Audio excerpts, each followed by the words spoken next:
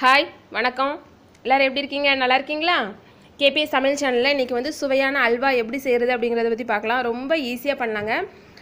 அதுக்கு முன்னாடி ஃபஸ்ட் டைமாக நம்ம சேனலில் பார்த்துட்ருக்கீங்க அப்படின்னா நம்ம சேனலுக்கு சப்ஸ்கிரைப் பண்ணிக்கோங்க வாங்க தேவையான பொருட்கள் என்னென்னு பார்க்க ஒரு கப்பு கோதுமை மாவு எடுத்துருக்கிறேன்னா அதே அளவு நம்ம சுகர் எடுத்துக்கலாம் சீனி எடுத்துப்போம் கொல்லாங்கொட்டை பருப்பு எடுத்துக்கோங்க கொஞ்சமாக நெய் ஒரு 8 ஸ்பூன் நெய் எடுத்துக்கோங்க சின்ன ஸ்பூனுக்கு 8 ஸ்பூன் நெய் எடுத்துக்கோங்க ஏலக்காய் ஒரு 4-5 ஏலக்காவை பொடிச்சு வச்சுக்கோங்க இப்போ அந்த மாவை வந்து நம்ம வந்து பிசைஞ்சு எடுத்துக்கலாம் சப்பாத்தி மாவு பதத்துக்கு மாவை எடுத்துக்கோங்க அதில் கொஞ்சம் கொஞ்சமாக தண்ணி சேர்த்து நல்லா சப்பாத்தி மாவை நம்ம எப்படி பிணைவோமோ அதே ப்ராசஸ் தான் வேறு எந்த வித்தியாசமும் இல்லை அந்த மாதிரி பிணைஞ்சு வச்சுக்கோங்க இங்கே பாருங்கள் இந்த மாதிரி பிணைஞ்சு வச்சுக்கிட்டால் போதும் இந்த மாதிரி பிணைஞ்சு வச்சு ஒரு 1/2 hour விட்டுக்கோங்க அதுக்கப்புறம் நம்ம வந்து பண்ணதுக்கு ஆரம்பிக்கலாம் அங்கே பாருங்கள் இந்த மாதிரி இருக்கும்போது நம்ம வந்து ரெடி பண்ணலாம் அது கூட வந்து நான் 2.5 டம்ளர் தண்ணி விட்டுருக்கிறேன் உங்களுக்கு எந்த அளவுக்கு நீங்கள் மாவு எடுக்கிறீங்களோ அந்த அளவுக்கு நீங்கள் தண்ணி சேர்த்துக்கணும் நம்ம இப்போ என்ன பண்ண போகிறோம்னா அதிலேருந்து நம்ம வந்து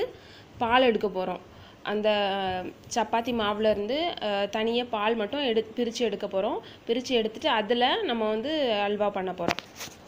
நல்லா பிசைஞ்சி தனியாக எடுத்துக்கோங்க அப்போ தான் நல்ல பால் நம்மளுக்கு வந்து தனியாக கிடைக்கும் அதில் வரக்கூடிய அந்த எக்ஸ்ட்ரா கழிவை வந்து நம்ம எப்படி இந்த மாதிரி கையில் இது பண்ணியே எடுத்துடலாம் வெளியே வேறு நம்ம வந்து மிச்சம் உள்ள இதை வந்து நம்ம அரிப்பு வச்சு எடுத்துக்கலாம் இது வந்து பெருசாகவே இருக்கும் வேறு அரிப்பில் வராது அதுக்காக நான் இப்படி எடுக்கிறேன் நீங்களும் இந்த மாதிரியே எடுத்துக்கோங்க பாருங்கள் பெரிய ஜலிக்கிற கரண்டி இருந்துச்சுன்னா அந்த மாதிரி வச்சு இது பண்ணுங்கள் அப்போ ரொம்ப ஈஸியாக அந்த தண்ணி வந்து நம்மளுக்கு கிடச்சிரும் அந்த பால் வந்து ஈஸியாக நமக்கு வந்து கிடச்சிரும்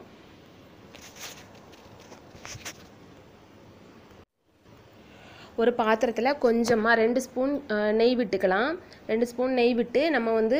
கொல்லாங்கொட்டை பருப்பை வந்து நம்ம அதில் கொஞ்சம் வறுத்து எடுத்துக்கலாம் நல்லா பிங்க் கலரில் அந்த மாதிரி ப்ரௌனாக ஆக்க வேண்டாம் கோல்டன் கலரில் எடுத்துக்கலாம் ரொம்பவும் கரிஞ்சிட வேண்டாம் நார்மலாக இருக்கட்டும் இங்கே பாருங்கள் இந்த மாதிரி இருந்தால் போதும் ரொம்ப டார்க் ஆகிட்டுனாலும் ஒரு மாதிரி இருக்கும் டேஸ்ட் நல்லா இருக்காது இந்த மாதிரி பக்குவத்தில் கரெக்டாக எடுத்துக்கோங்க அது கூட நம்ம வந்து சீனி வந்து போட்டுக்கலாம் அந்த நெய் கூடயே போட்டுக்கலாம் அங்கே பாருங்கள் அதுக்கு அப்படியே கொஞ்சமாக கிண்டி விடுங்க ரொம்ப இது பண்ண வேண்டாம் இது வந்து இந்த ஸ்டேஜ் வந்து எதுக்காக அப்படின்னா இந்த மாதிரி எதுக்கு போட்டிருக்கோம் அப்படின்னா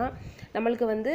அந்த அல்வாவுக்கு தேவையான கலர் வந்து நமக்கு இதில் தான் கிடைக்கும் ஸோ அதை அப்படியே மெல்ட் பண்ணி இங்கே பாருங்கள் இந்த மாதிரி விடுங்க இதை விட அதிகமாக பிளாக் ஆகிடக்கூடாது அது கூடயே திரும்ப மிச்சம் இருக்க சுகரை சேர்த்து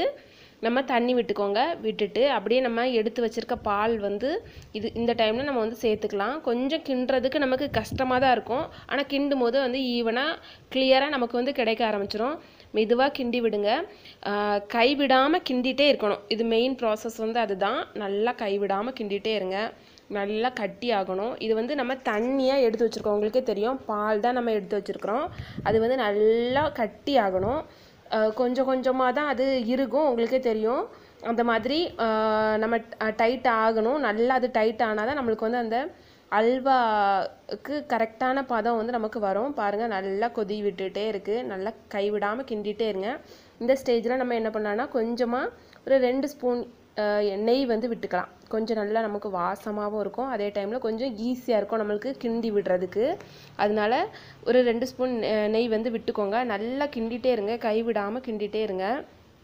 இன்னும் நல்லா கட்டி ஆகணும் இது வந்து நல்லா இதாகிட்டுருக்கு நீங்கள் பாருங்கள் இந்த கலர் வந்து நம்மளுக்கு வந்து எப்படி சேஞ்ச் ஆகும்னா நம்ம அந்த வேக அந்த மாவோட கலர் டோட்டலாக சேஞ்ச் ஆகிட்டோம் பாருங்கள் முதல்ல இருந்த கலர் எப்படி இருந்துச்சு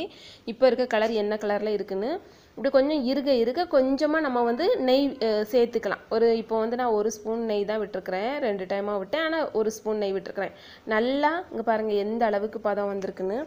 இன்னுமே இது வந்து கட்டி ஆகணும் இந்த ஸ்டேஜில் நம்ம என்ன பண்ணலாம் அப்படின்னா கொஞ்சம் நெய் விடணும்னா விட்டுக்கலாம் உங்களுக்கு கொஞ்சம் இன்னும் நெய் அதிகமாக நீங்கள் யூஸ் பண்ணுறதா இருந்தால் இன்னும் நெய் விட்டுக்கலாம்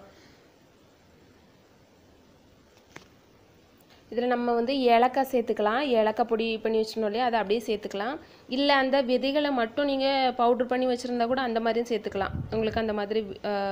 இருந்துச்சுன்னா பாருங்கள் மிச்சம் இருக்க நெய்யும் நம்ம சேர்த்துக்கலாம் சேர்த்துட்டோம்னா நம்மளுக்கு வந்து தனியாக பிரிஞ்சு வரும் அந்த நெய் அந்த அல்வா வந்து பிரிஞ்சு வரும் அப்படி இருக்கட்டும் இங்கே பாருங்கள் அதுக்கப்புறம் நம்ம முந்திரி இதை போட்டு நம்ம வந்து நல்லா கிண்டி விட்டுக்கலாம்